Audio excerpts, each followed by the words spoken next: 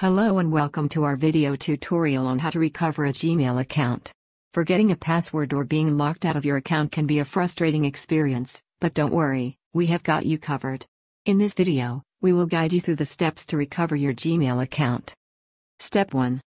The first step to recovering your Gmail account is to go to the Gmail login page. Enter your email address and click on Forgot Password. Step 2.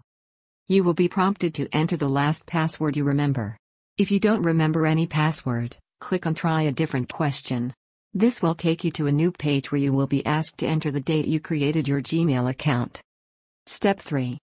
After entering the date, you will be asked to enter a verification code that will be sent to your registered phone number or alternate email address. Enter the code and click on Next. Step 4. If you do not have access to your phone number or alternate email address, click on Verify Your Identity.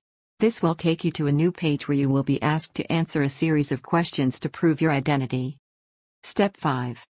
Once you have successfully verified your identity, you will be taken to a page where you can reset your password. Create a new password and confirm it. Step 6. After creating a new password, click on Change Password to save the changes. You can now log into your Gmail account using your new password. Conclusion. That's it. We hope this video tutorial has helped you recover your Gmail account. Remember to keep your password safe and secure. If you have any further questions or comments, please leave them below. Thanks for watching.